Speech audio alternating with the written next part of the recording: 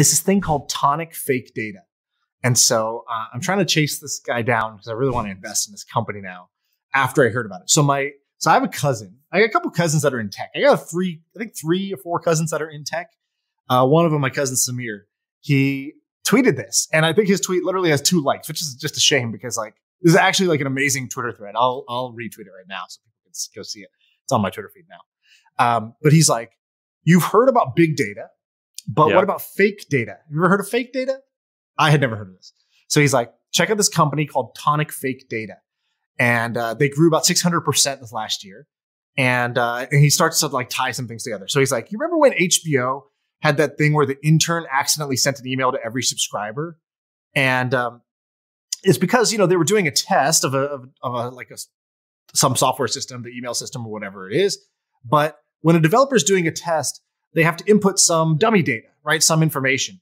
And so typically like, a developer will just kind of like make it up. It'll be like first, comma, last name, like they're just trying to get through the task quickly. So they're just like inputting fake data, just from their head.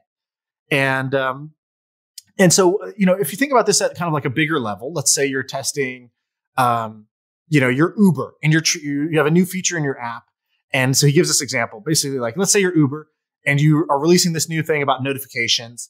And so there's like this process of quality control testing, right? So they'll try to like, okay, sign up as a new user and try it. Okay, let's say you're already a user, log out, log back in, pretend you got a new phone, right? There's all these like, if you have a product that has hundreds of millions of users that are living normal, weird lives, there's all these random different paths a user can take, and you kind of need to test your product through each.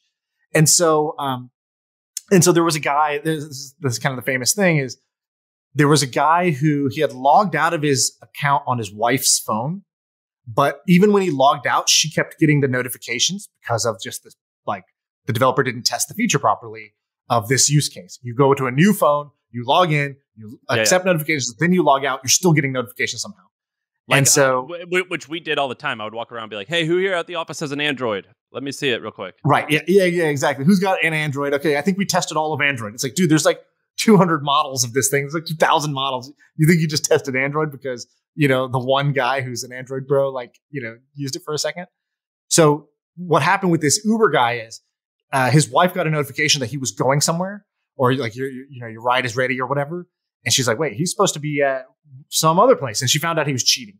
He ends up suing Uber $47 million because, wife found out about this, left him, blah, blah, blah. The cheater sued Uber, which is hilarious. And so he's giving all these little examples. I don't know if he won or not. It's not in the thread. I haven't done more than thread. So he gives another example. Let's say, here's the last example. It's 2008. The financial system is crashing. Banks are failing. And banks owned at that time, if you remember, like the subprime mortgage crisis, they had basically on their books a whole bunch of mortgages that they needed to get rid of. And so they needed to sell them super fast because they were at risk of going bankrupt.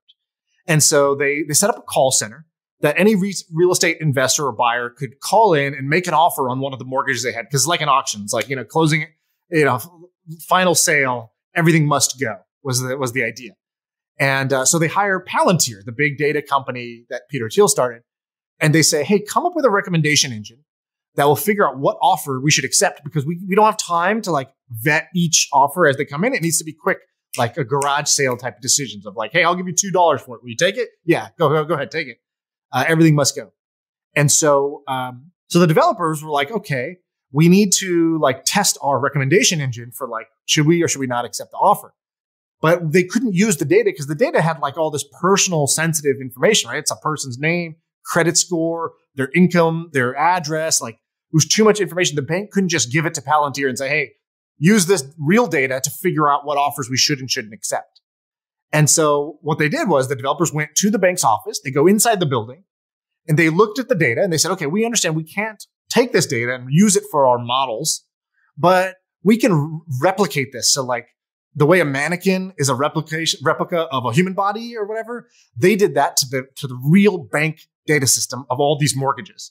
And so they created a replica that would have the same, like, let's say, distribution and outliers and whatnot, but it was all dummy data. It was all fake data.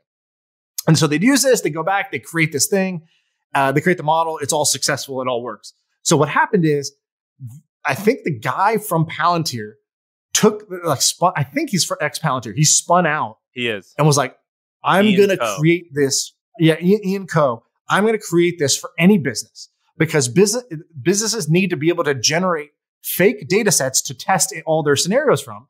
Like the Uber example. Show me all the things that users do, all the different, like they do this step and this step and this step and this step. Cool. I need to be able to simulate those steps accurately. And so what they do is they basically say, all right, people are pretty sensitive about privacy and data nowadays. You got GDPR. So companies can't be using their data for these things or giving data to other groups for it. So Tonic fake data can basically analyze your data, create fake dummy data, and then let your developers or other developers use that data, that fake data that mirrors the real data. And so I thought this is like such a niche problem that you would only understand if you'd ever been through this. But then once you've been through it, you're like, shit, this solves a big problem that they have no other way to solve.